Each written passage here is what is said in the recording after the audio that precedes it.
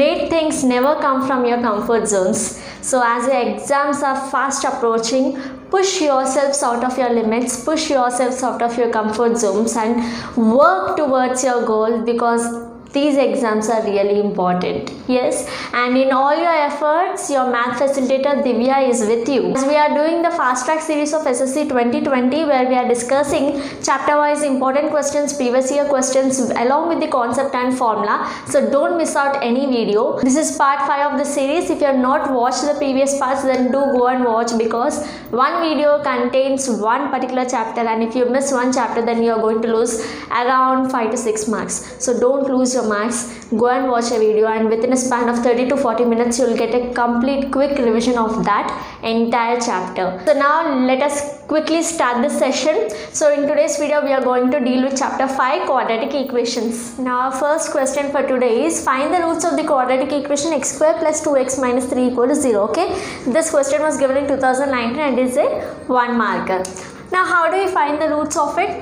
Now see, you will multiply the x square coefficient and the constant term. Okay, here the x square coefficient is nothing but 1. Okay, and into the constant term is minus 3. So the answer is minus 3. You split the middle term so that the sum should be minus 3. Okay, so how do you split it? Now you see 3 minus 1 is nothing but 2. Yes, so 3 minus 1 is 2, and you see that 3 into minus 1 is nothing but minus 3. So x square plus 3x. So you will split it as 3x minus 1x is nothing but x minus 3 equal to 0. Okay, in these two terms you can take x as common. So taking x common, it is nothing but, so 1x will be remaining here in x square plus 3 will be remaining. Okay, and here out of these two terms you can take minus 1 as common. Okay, when you take minus 1 as common, you will get x plus 3. Okay, so just check again. Minus 1 into x is minus x, minus 1 into 3 is minus 3. Clear? So now in these two terms again you can take x plus 3 as common. So taking x plus 3 as common, so what is remaining in this term after taking x plus 3? It is x. Okay, and here in this term after removing x plus 3 it is minus 1. Okay, now how do you get the roots? You will equate each of these terms to 0. So x plus 3 equal to 0 and x minus 1 equal to 0. Okay, so x is equal to plus 3, sending it to the other side is minus 3. Okay, and here x equal to minus 1, when it goes to the other side it is plus 1. So x equal to minus 3 and x equal to 1 are the roots of this particular equation. So moving on to our next question, you have to find the sum and product of the roots of this particular equation. Okay, and it is given in 2018 and is a 1 marker. Okay, you know the relation between the roots and the coefficients of the equation. Yes, what is it? Now suppose if ax square plus bx plus c is a quadratic equation, okay, then the sum of the roots, suppose alpha beta are the roots, then sum of the roots is equal to minus b by a. Okay, and product of the roots is nothing but c by a. Now using this, let us find the sum of the roots, alpha plus beta. Suppose alpha plus beta are the roots of this equation also. Now how do we find the sum of the roots? It is nothing but minus b by a. Yes, now what is a in this equation? From this equation a is 1, b is minus 4 root 3. Okay, comparing these two, the standard form and the given equation. Now c is 9. Clear? So now minus b by a is alpha plus beta, sum of the roots. So minus of b is nothing but minus 4 root 3 by a is 1. Okay, so it is nothing but minus into minus is plus 4 root 3. So the sum of the roots alpha plus beta is 4 root 3. Clear? Now the product of the roots alpha beta is c by a, as we know. What is c? It is 9 by a is 1. So alpha beta is 9. Okay, so sum of roots is 4 root 3, product of roots is 9. Moving on to our next question. This is given in 2018 and it is a 2 marker. Okay, and you have to find the value of k when the roots are equal.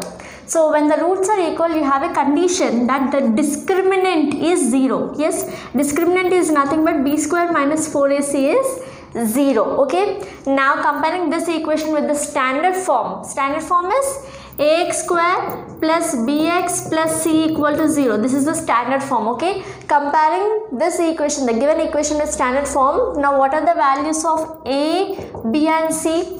A is nothing but k. Yes, b is minus 2k. B is minus 2k. Okay, and c is 6.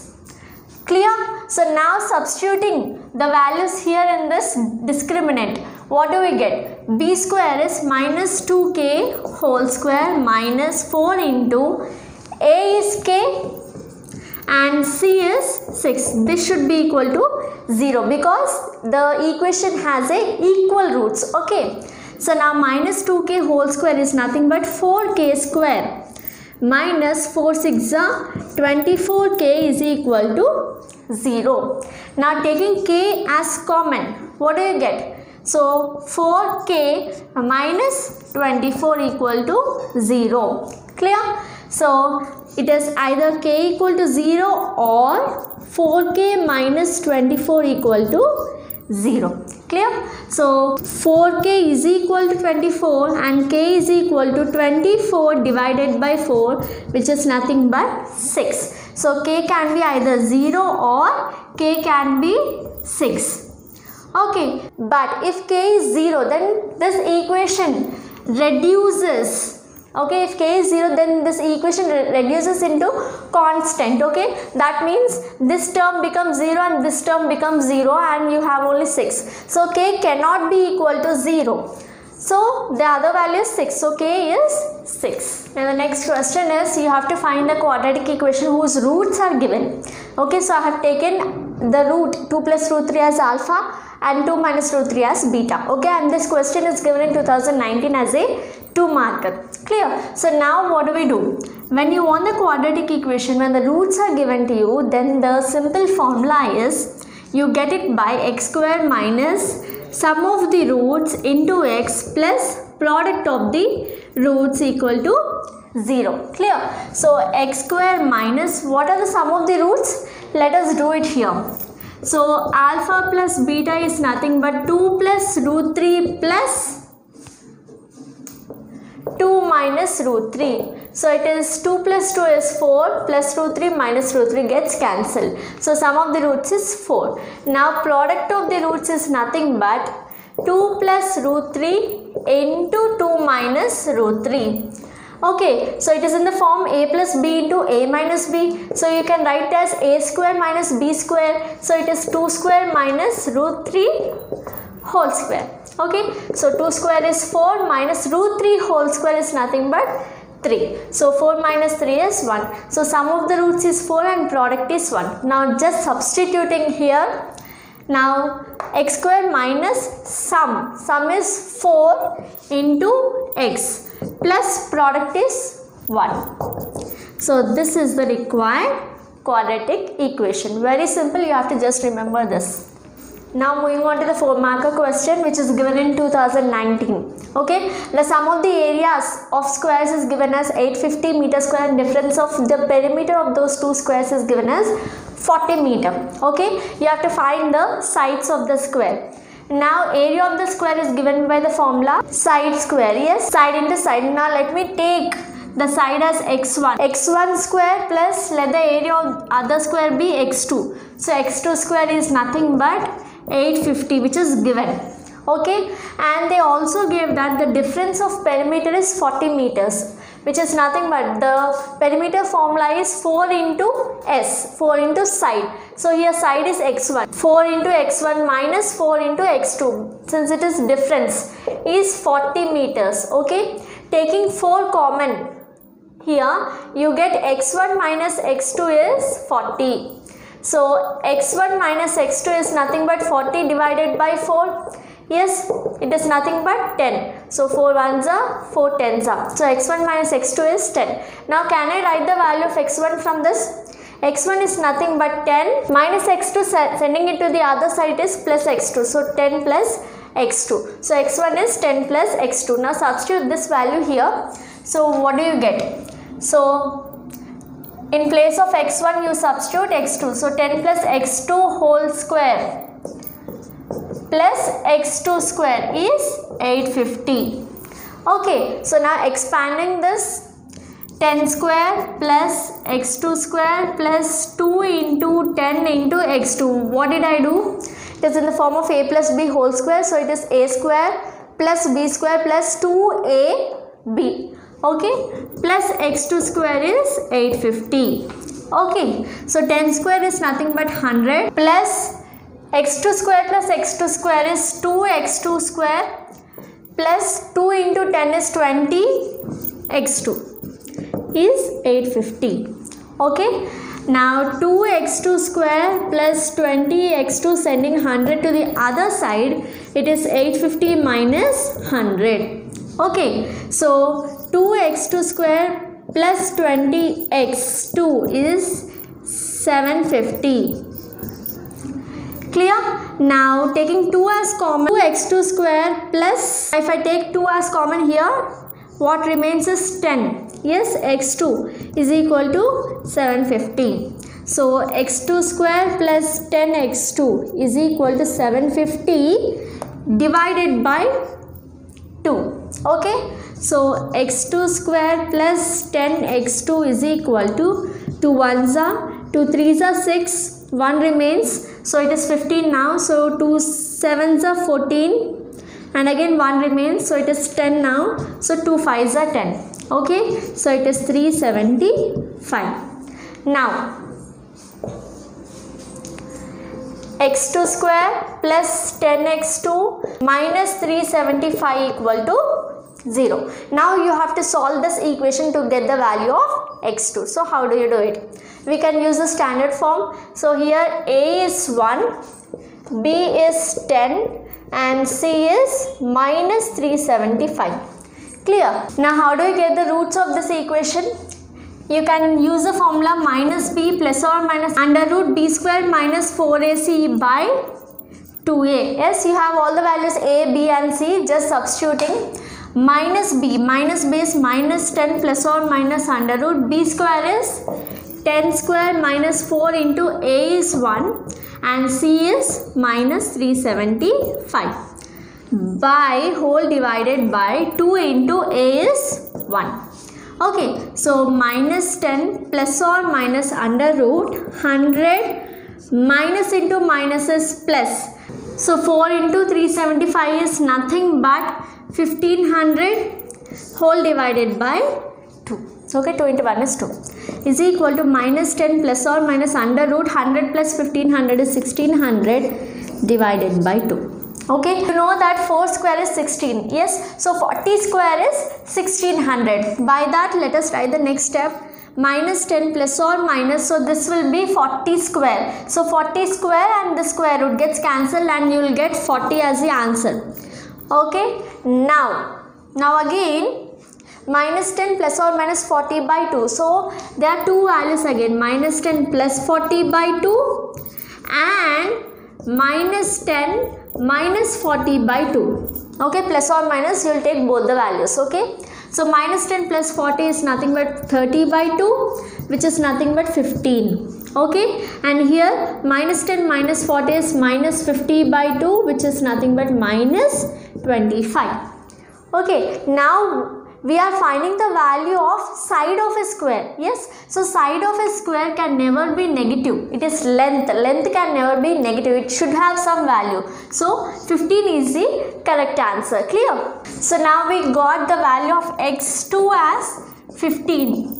Yes, that is nothing but side of one square. Okay, now substituting x2 as 15 in this equation, what do we get? x1 is equal to 10 plus x2.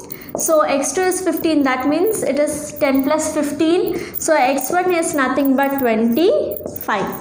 Yes, so the sides of squares are 15 and 25. It is a 4 marker. All you need to do is write the equations properly. Okay, then substitute the equations properly and be careful when you are calculating. And moving on to our next 4 marker question. the height of a triangle is 7 less than its base and the area of the triangle is 9 centimeter square. So you have to find the height and the base. Okay, so how do we do it?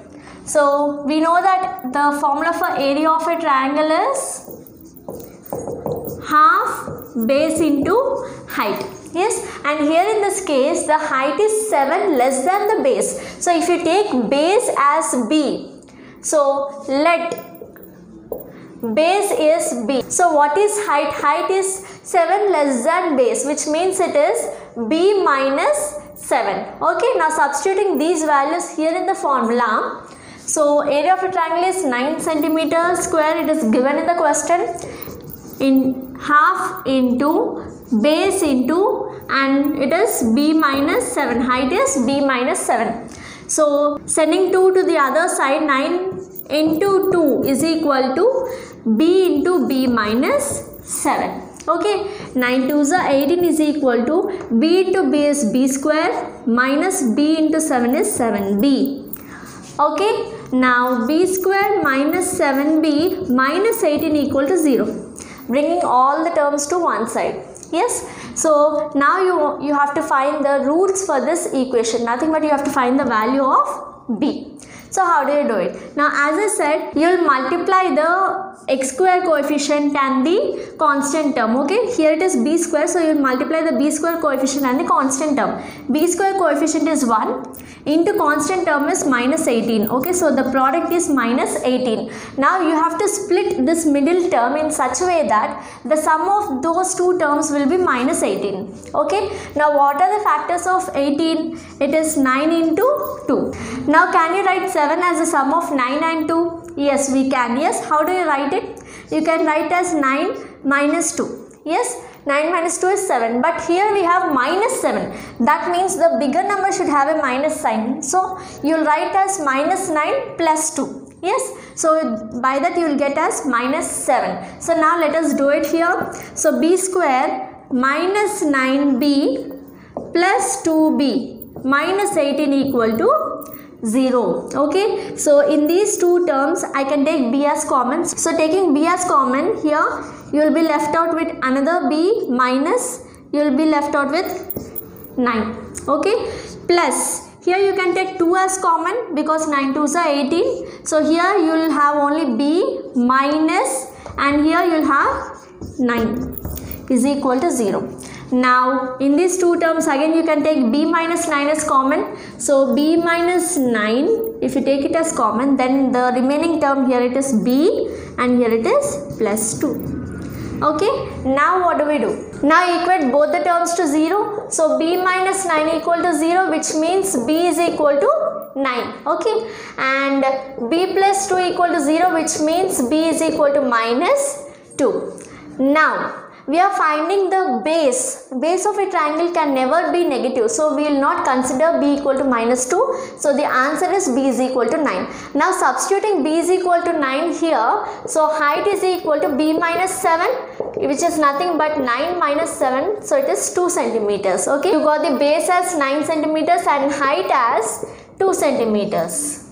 Now it's your turn to do the DIY. The sum of the squares of two consecutive even numbers is 580. Yes, so let the even numbers be 2x and 2x plus 2. Okay, the sum of the squares of it is 580. So solving this you will get the numbers. Those are all the important previous year questions which we have discussed. Now looking back into the important concepts of the chapter. So if ax square plus bx plus c equal to 0 is a quadratic equation, how can you get the roots of the equation? You can get it by this formula, minus b plus or minus under root b square minus 4ac by 2a. Substituting the values of a, b, c in this, you will get the roots of the equation. Clear? So now this part is called discriminant. Okay, now if this discriminant is greater than 0, which means that the equation has two real roots. Clear?